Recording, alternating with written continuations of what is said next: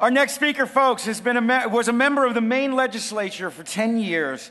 He is also the author of Attack of the Theocrats, and he is currently the Director of Strategy and Policy for the Richard Dawkins Foundation. You're in for a treat. This is one of the most entertaining and passionate speakers I have ever had the pleasure to listen to, Mr. Sean Faircloth.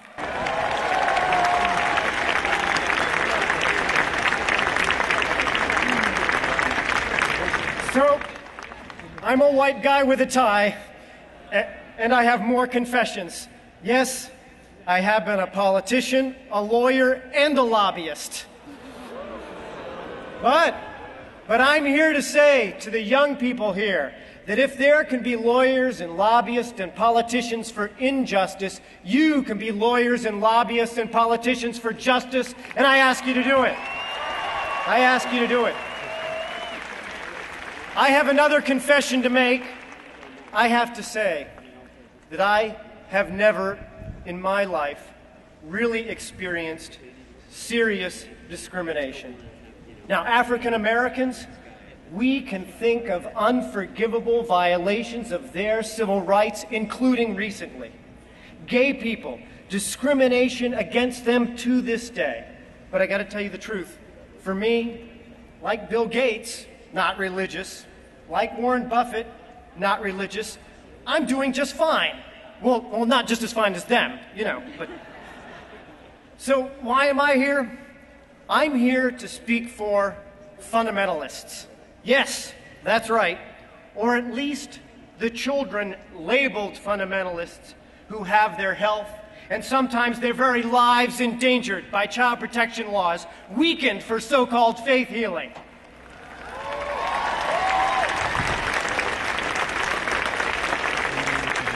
Also, child care center laws weakened for religious child cares that even neglect children. I am here for more than 1 million girls in fundamentalist schools today who, based on a religious loophole in Title IX, could be taught in school in 2012 that women must be subordinate. Let's speak out for those girls. It's wrong. I am here today. I am here today for the fundamentalist who is fired from a taxpayer-funded, faith-based initiative because they were the wrong type of fundamentalist. True story. It's wrong. We'll speak out for them. I'm here for the religious person going blind from macular degeneration whose eyesight might be saved if religion were not impeding stem cell research. We have to stand up for that help. I am here.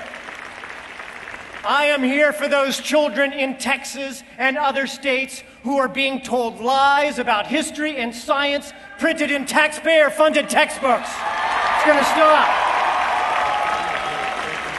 I'm here. I am here for the Muslim taxpayer. I am here for the Jewish taxpayer, and I'm here for the atheist taxpayer who has our tax money grabbed out of our pockets to subsidize the mansions of mega ministers who preach hate in every town in America.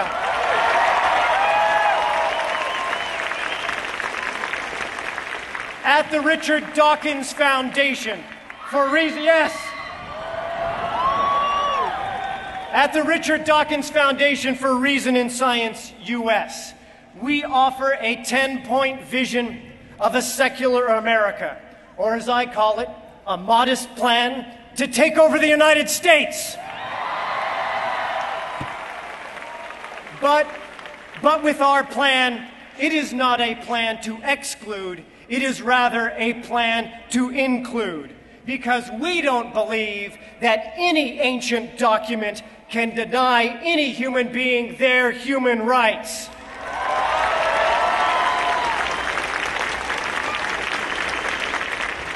Richard Dawkins asked me, he asked me to use my 20 years of experience in politics to organize in Sarah Palin's Alaska, and in Michelle Bachmann's Minnesota, and in Rick Santorum's Pennsylvania. And working with every one of you in every single state of the Union, we will bring back James Madison's Constitution. We will bring back Thomas Jefferson's First Amendment. And we will bring back Jack Kennedy's America, where in Jack Kennedy's words, and I quote, "The separation of church and state is absolute." We stand for that America. I tell you today that I am devoting my life to our cause. And I ask you to devote yourselves to this cause in every single state working together, because we're not on a mission from God, but we are on a mission from Jefferson and Madison and Kennedy. We are.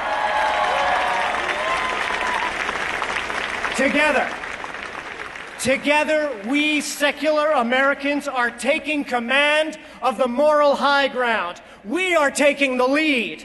And together, we are going to make a great nation even greater. Thank you very much. Thank you.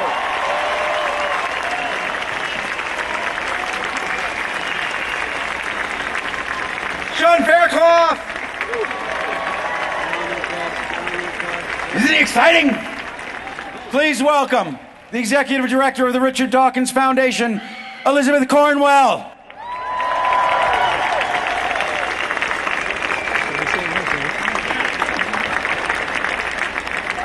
An invisible burqa. An invisible burqa. Look around you. Look around at the women and girls near you. Look at them and recognize that they are being enslaved. Enslaved, state by state, by radical religionists. There is a war on the womb, a war based on dogma, a war based on ignorance, a war based on lust for power.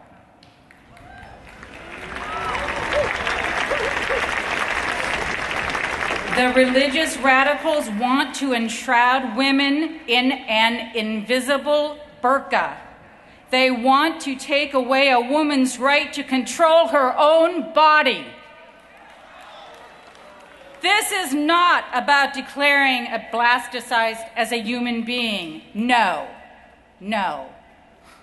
This is a war on the womb. This is about eradicating a woman's right to take her full place in society, for education, her career, and how she chooses to live her life. This is the radical Christians' invisible burqa. And we are here today to tell the world we will not allow radicals to send women back to a position of enslavement. So I ask you to look toward Congress, and I want you to tell them, we vote. With me, we vote! Now, President Obama, do not allow your daughters or anyone's daughters to be enshrouded in an invisible burqa. And just behind us, just behind me, is the Jefferson Memorial. Mr. Jefferson is looking toward his home state, the Commonwealth of Virginia, a state that recently enacted draconian laws invading the rights of women. Jefferson would be horrified. So now I ask you to face toward Virginia, and I want you to proclaim loudly so the entire state can hear you. I want you to proclaim what Christopher Hitchens always proclaimed. Mr. Jefferson, build up that wall. With me, build up that wall. Build up that wall. Build build up that wall. Thank you.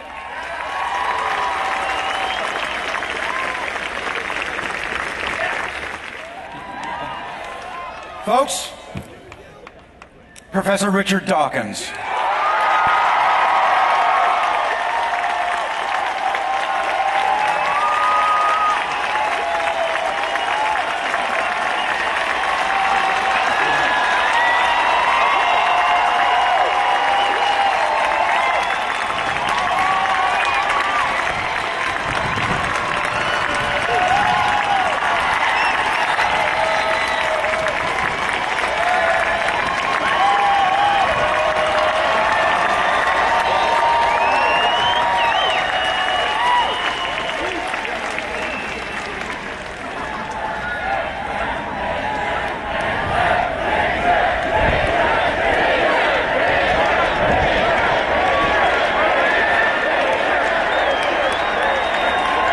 What a magnificent, inspiring sight. I was expecting great things even in fine weather. In the rain, look at this. This is the most incredible sight I can remember ever seeing.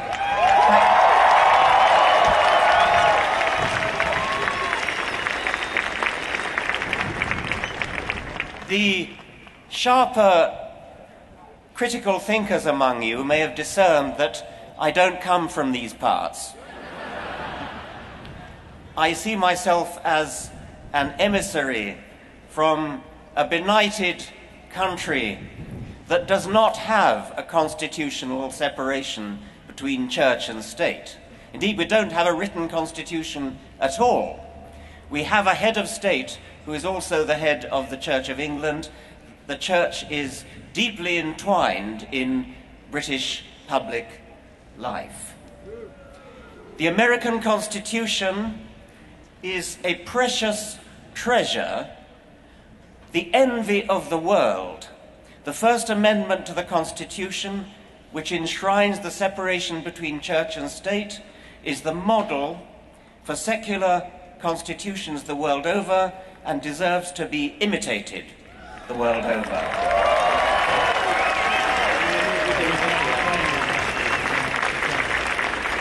How sad it would be if, in the birthplace of secular constitutions, the very principle of a secular constitution were to be betrayed in a theocracy. And it's come close to that. How could anyone rally against reason? How is it necessary to have a rally for reason? Reason means basing your life on evidence and on logic, which is how you deduce the consequences of evidence.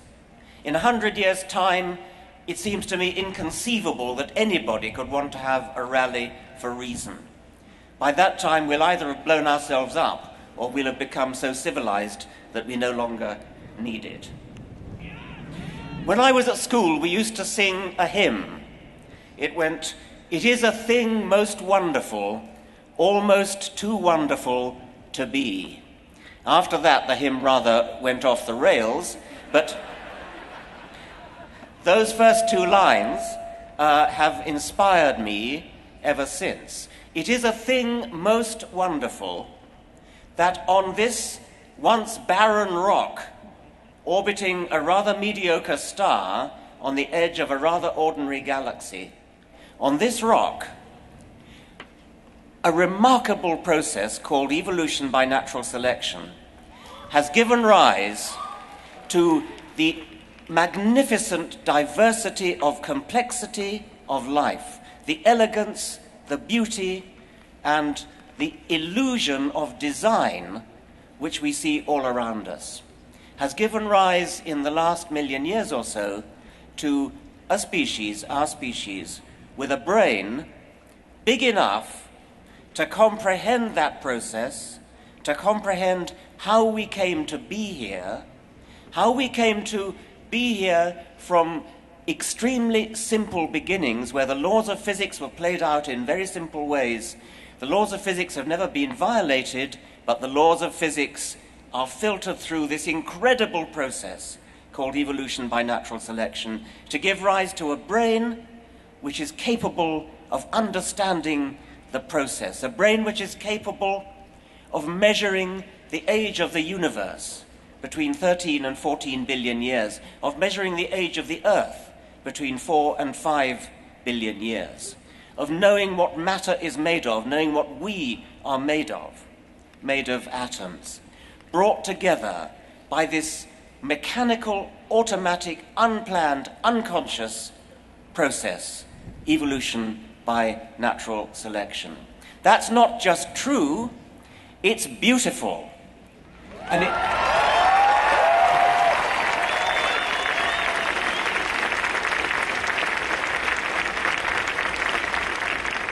it's beautiful because it's true, and it's almost too good to be true. How is it conceivable that the laws of physics should conspire together without guidance, without direction, without any intelligence to bring us into the world? Now we do have intelligence.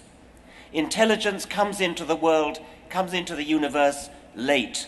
It has come into the world through our brains and maybe other brains in the universe. Now, at last, finally, after 4 billion years of evolution, we have the opportunity to bring some intelligent design into the world. We need intelligent design. We need to intelligently design our morals, our ethics, our politics, our society.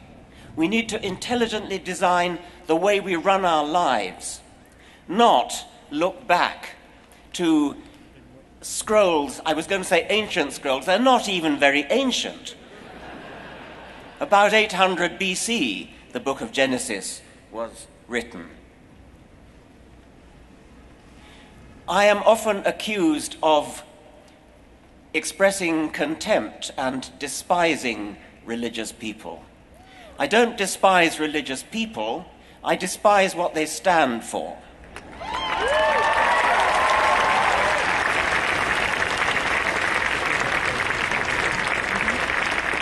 I like to quote the British journalist Johann Hari,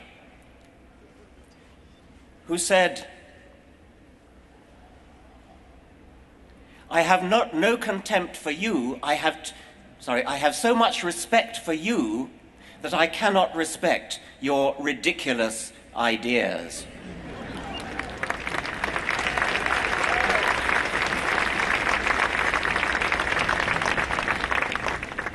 The electromagnetic spectrum runs all the way from extremely long wave, radio wave end of the spectrum to gamma rays at the very short wave end of the spectrum.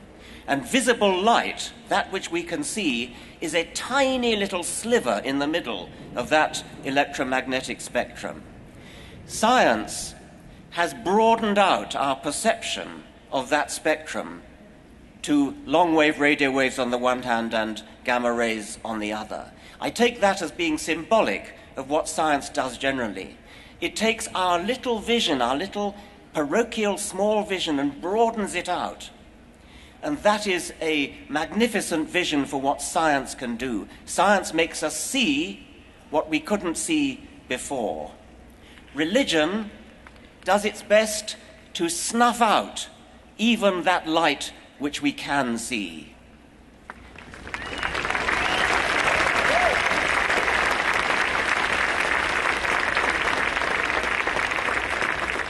So we're here to stand up for reason, to stand up for science, to stand up for logic, to stand up for the beauty of reality and the beauty of the fact that we can understand reality. I hope that this meeting will be a turning point. I'm sure many people have said that already. I like to think of the physical analogy of a critical mass. There are too many people in this country who have been cowed into fear of coming out as atheists or secularists or agnostics. We are far more numerous than anybody realizes.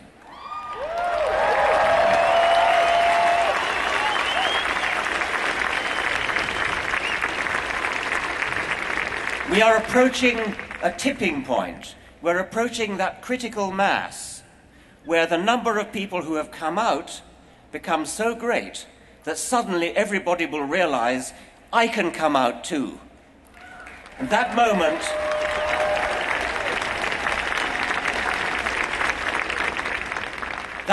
is not far away now, and I think that with hindsight, this rally in Washington will be seen as a very significant tipping point on the road.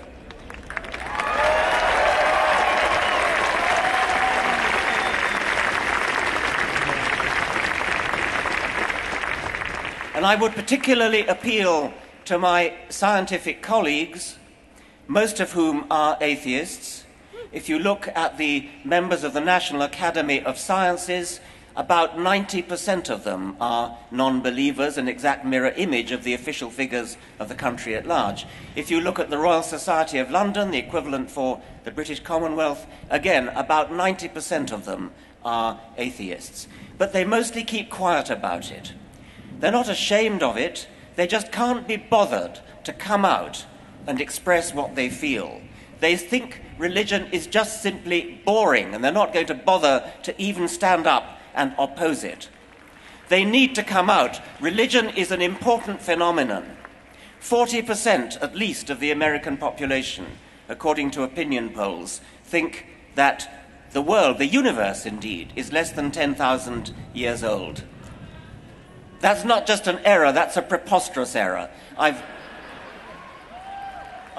I've done the calculation before, and it's equivalent to believing that the width of North America from Washington to San Francisco is equal to about 8 yards.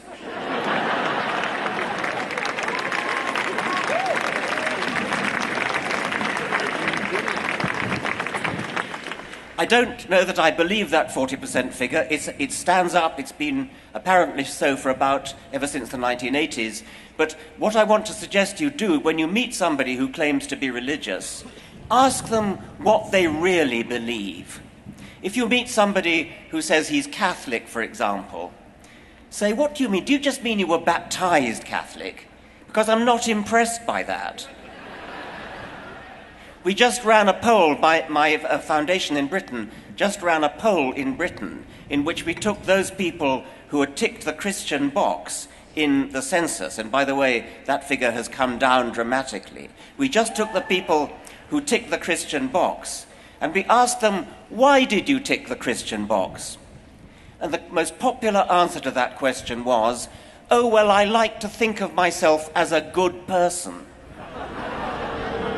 Well, we all like to think of ourselves as good people. Atheists do, Jews do, Muslims do. So when you meet somebody who claims to be Christian, ask him, what do you really believe? And I think you'll find that in many cases they give you an answer which is no more convincing than that I like to be a good person. By the way, when we went on to ask a specific question of these only 54%, what do you do when you're faced with a moral dilemma? Where do you turn?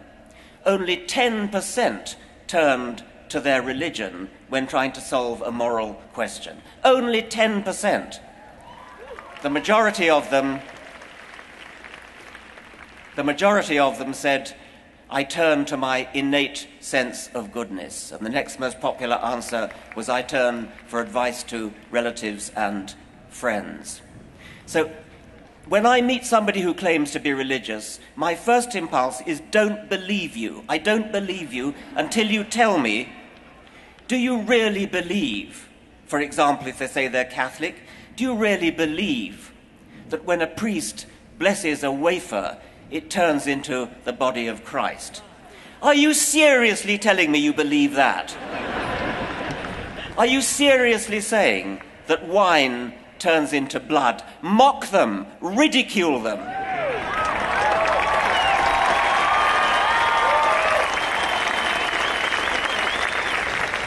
In public. don't fall for the convention that we're all too polite to talk about religion. Religion is not off the table. Religion is not off limits. Religion makes specific claims about the universe which need to be substantiated and need to be challenged and, if necessary, need to be ridiculed with contempt.